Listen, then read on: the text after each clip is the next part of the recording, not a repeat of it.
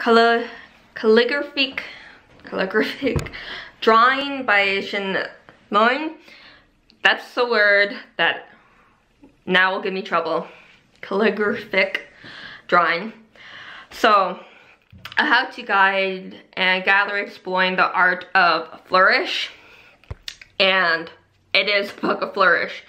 So, and you get 5 chapters, and it tells, in the chapter it tells you what's in each. So, you get some, like, 2 chapters on the basics of going into the designs, and then it'll go into the projects. It's not a long book, and, like, in the beginning chapters it goes through, like, the tools and basic strokes and stuff. There are some exercises, like helping you work your way through the design, like, or flourish. So it's like a step-by-step kind of thing.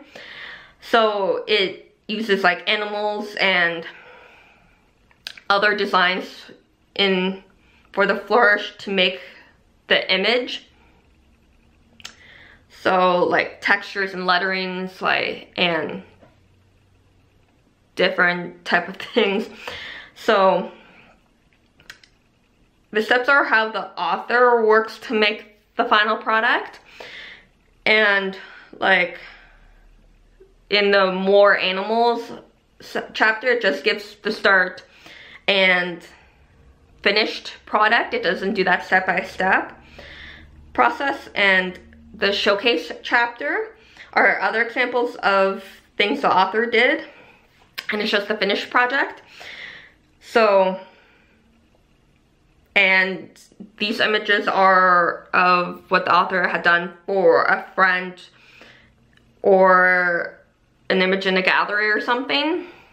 So, like, it shows you how to make like a lion, like a few different birds and a few other different types of animals, just using like all these different types of flourishes. So, and it's really nicely done. And so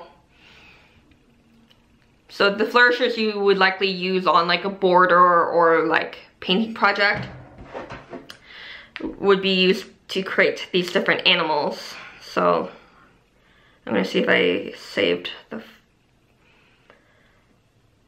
title page, because like that's really, yeah, I did. So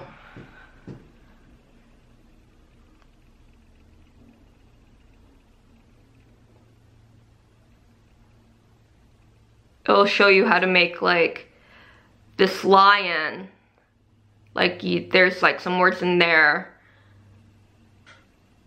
if this works, and then it'll show you how to do like those birds. Yeah, so the few seconds that it shows this picture, you kind of get the idea. But yeah, calligraphic drawing, happy readings.